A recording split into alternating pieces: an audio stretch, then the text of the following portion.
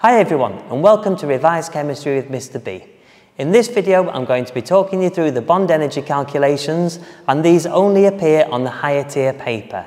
But it does mean if you can master these questions you'll achieve those higher grades that you're aiming for. So this is what a typical exam question would look like. We've got the reactant molecules and the products, and because we've got the displayed formulas it shows the bonds between the atoms. So the question could be, work out the overall energy change for this reaction using the bond energies in the question. So I'm going to use these mods, which are an excellent way of helping us visualize what's going on in the reaction, and these are available from Philip Harris, and I've put a link to the Philip Harris website in the description below my video. You can see here I've used the mods to make a molecule of CH4 methane, and I've also used them to make these two molecules of oxygen. And you'll remember from the last video that when chemical reactions happen, first of all we need to put energy in to break the bonds of those reactant molecules, and then as the products form and those new bonds are made, energy is released. And I'm going to put a link up here now to that previous video if you need a reminder. So how much energy do we need to put in to break those bonds of the reactant molecules? Well, luckily in the exam question you're always given a table of bond energies, and these can vary slightly from question to question, but they're always in kilojoules per mole. So let's start by breaking up this CH4 molecule, and when we do that we need to put energy in. So the first thing we need to work out in the question is how much energy do I need to put in to break apart that molecule. And you can see we've broken 4 bonds, here they are, and we can see from the table that each C to H bond takes 413 kilojoules per mole of energy. So to break up that molecule it's going to be 4 of these bonds that we break, and that's going to take 4 times 413, which is 1652 kilojoules per mole of energy. But you can see we've also need to break up these two oxygen molecules. So once again we need to put energy in to do that, and we've got these double bonds between each oxygen molecule. There they are. So more energy is being put in to do that, and we're going to use the table to work out just how much energy we're putting in to do that. So from the table we can see each double bond takes 496 kilojoules per mole of energy, and we've just broken 2 of them, so that's 2 times O double bond O, which is 2 times 496, which is 992 kilojoules per mole. So in total, the total amount of energy we've needed to put in to break apart all of those reactant molecules, the energy in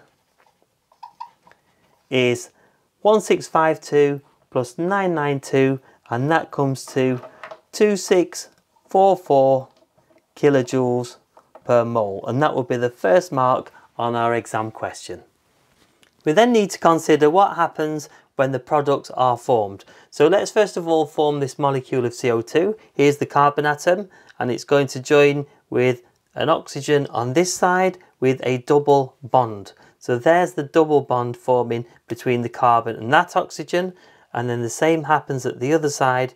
We've got a carbon joined via a double bond to another oxygen atom, and all the time that these new bonds are forming it's releasing energy. So we need to work out how much energy is released. Well, we've just formed 2 of these double bonds between a carbon and an oxygen, so 2 times C double bond O, and once again we've got our bond energy table to help us, and we can see that C double bond O, each one is 743, so that's going to be 2 times 743, which comes to 1486 kilojoules per mole. We've now also got the 2 water molecules to form. So once again the bonds are releasing energy as they form. So that's 1 water molecule here, and then another water molecule is being made, releasing more energy. And we can see from this how many bonds have been formed. We've formed 1, 2, 3, 4 bonds between an oxygen and a hydrogen. So that's 4 times O to H bonds, which is 4 times 463, which comes to 1852 kilojoules per mole. So the total energy out from all of those bonds that have been forming to make these product molecules, total energy out is 1486 add 1852, and that comes to 3338 kilojoules per mole. The final step is to work out the overall energy change, which can also be given the symbol delta H, and that's simply the energy in, the first number, 2644, take away the energy out, the second number, 3338, and that comes to minus 694 kilojoules per mole. So in an exam question, you'd get a mark for working out the energy in by breaking the bonds, you'd get a mark for the energy given out when the bonds are made and it's releasing energy, and then the overall energy change gets you your third mark. This is what a typical bond energy calculation would look like on your actual exam paper. They will give you the equation showing the bonds, and they will also give you the bond energies for the various bonds involved. So I strongly recommend you set it out like this, bonds broken on the left, which is energy we need to put in to break those bonds, and bonds made on the right, and that's going to give out energy when those new bonds are made. So we have a look through picking off each of these bonds. So we've got a C to H bond, and we've got 4 of those. So we've got a C to H bond, and that's 413, but we've got 4 of them, and that comes out at 1652. Now a good tip is, as you consider each of these bonds, cross them off on the equation, and then you know you've looked at those bonds and you're not going to forget about them. Okay, next one, we've also got a Cl to Cl bond over there, and that is 243. So once again, we'll cross it off so we know we've dealt with that bond. And then we add up these numbers and we get 1895 kilojoules per mole, and that is energy in to break those bonds. So that is the first stage, and that would get you the first mark on your exam question. We then need to think about the bonds being made. So first of all, we've got some C to H bonds again, but this time we've only got 3 of them. Here they are, 1, 2, 3.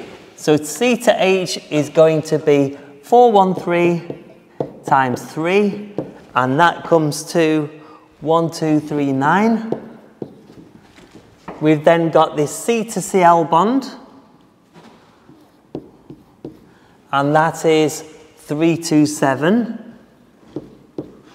And we've also got this H to Cl bond,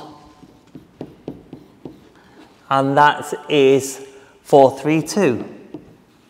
So we add all of those up, and that comes to 1998 kilojoules per mole, and that is the energy released or the energy out from making those new bonds. So on your exam, you've already got a mark for working this out, a mark for working this out. The final mark is for working out the overall energy change. And remember, we can also call that value delta H. And that is simply the first number, take away the second number. So that's 1895, take away 1998, and that is minus 103 kilojoules per mole. So that would get your third mark in your exam. I also wanted to say why we've ended up with a negative number for our answer for the overall energy change. And that's because we put 1895 kilojoules per mole of energy in to break the bonds, but when new bonds were formed and energy was given out, it releases more energy, 1998 kilojoules per mole. So overall, it's an exothermic reaction. And that's often an exam question. It might say, explain using bond energies why it's an exothermic reaction. And that's because we're getting more energy out from making new bonds than the amount of energy we put in to break the old bonds. So overall, it's energy out. And that also ties in this negative number with the reaction profile of an exothermic reaction, which is this shape. So the overall energy change, which I can draw in red, would be here, and it's going down. The chemicals overall are giving out energy, so their energy level is dropping, and that's why also it's a negative number. So if delta H is negative, it's an exothermic reaction. If you get a positive number for this answer, it's an endothermic reaction. If you found this video useful and you now feel more confident doing those bond energy calculations, please remember to give the video a like. Also, don't forget to subscribe to my channel so you don't miss out on future videos. Thank you for watching.